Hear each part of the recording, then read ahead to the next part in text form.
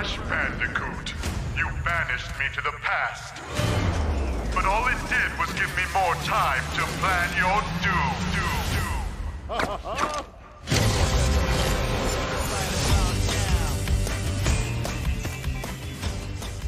After 12 long years, the Crash Bandicoot franchise is receiving a well-deserved sequel and a continuation of the tried-and-true classic Crash storyline. Dr. Cortex and Dr. Entropy escaped from the past and have come back, with Cortex directly planning for revenge and putting not only the Wumpa Islands this time, but the whole world in danger after ripping apart time and space. Let's cut the bull honky though, and get straight down to my thoughts. Firstly, I'm digging this aesthetic they're going for. It's very unique compared to previous Crash titles and brings that bit of Skylanders that I really liked without screwing up Spyro. Dear God, that pug face.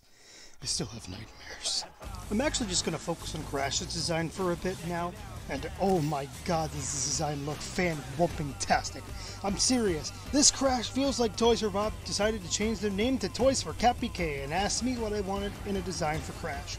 It's vibrant, it has some of Titans and Mutant styling choices, such as the paw print soles on his sneakers. That's my favorite part. He's rocking a lighter shade of orange fur, and those eyebrows are so bushy I want to snuggle with him.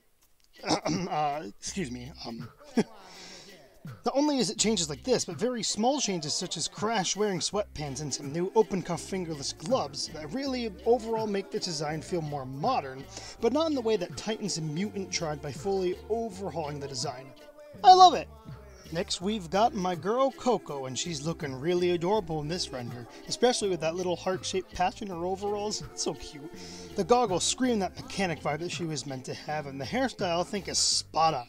I love this rendition of Coco, one of the best in years. Now we have by far my favorite design I think that has ever been done for Dr. Cortex. To put it in his own words, he looks butch. Like really darn butch.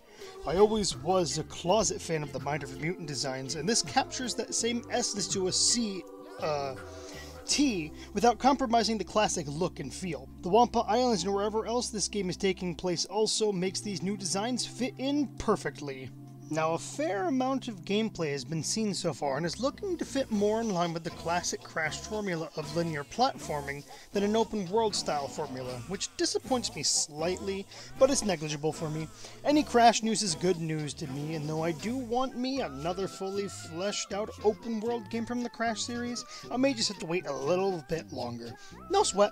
Looking closer into the levels, we can see that TFB, Toys for Bob, has put a lot of love and care into this, just like they did with Spyro.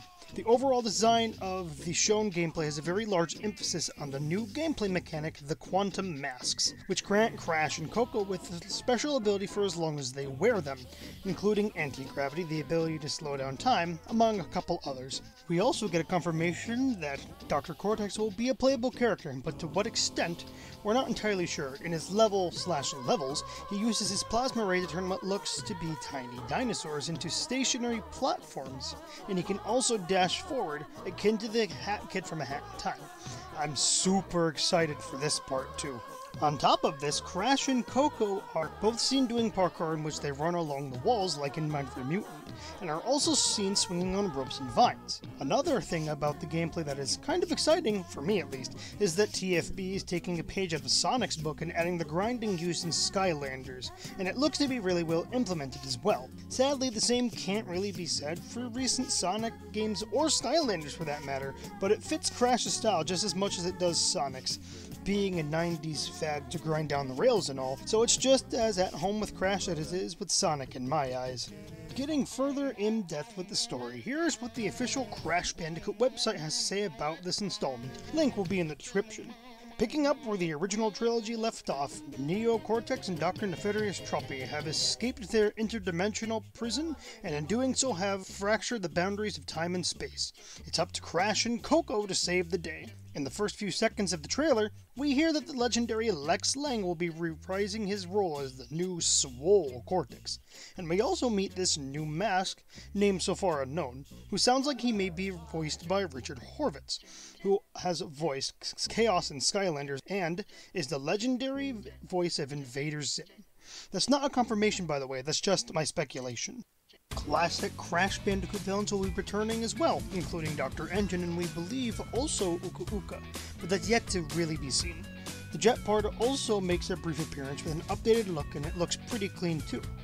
Another thing that really excites me is that there is just a small possibility that we will be getting a whole mess of costumes to dress up Crash and Coco in, just like in the Titans games and CTR Nitro Fueled. I was such a huge fan of this feature and am elated to see it return in some way. That totally tubular skin for Coco was so great, I hope it becomes a skin in CTR Nitro Fueled itself. Will I be purchasing this game, you may be asking? You bet your sweet wampus that I will be! So far, this game is looking like my twin Sandy 2. In other words, my perfect Crash sequel, and I'm here for it all the way. What do you guys and gals think about it? Are you all finding this game to be as exciting as I am? Or are you not as thrilled with it? What about those designs? I've noticed some people aren't as sold on the design. So where do you fit on that spectrum? Leave a comment down below, and I'd love to read every single one of them. I know this is pretty odd to see me uploading after a seemingly forever hiatus, but I really want to put some more effort into building this channel because, truth be told, I am a writer at the end of the day. This writing and recording scripts and gameplay is still something I think is fun for me.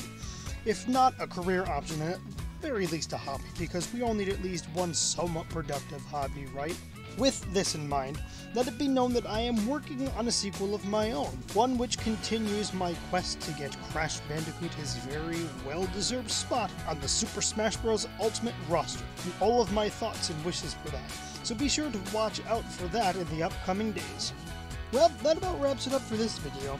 If you liked it, though, tip generously with a tap of that like button. If you're really brave, why not hit the little red subscribe button for me? If you do that, you may as well also tap that little bell to be a part of my notification crew and keep up with everything I do.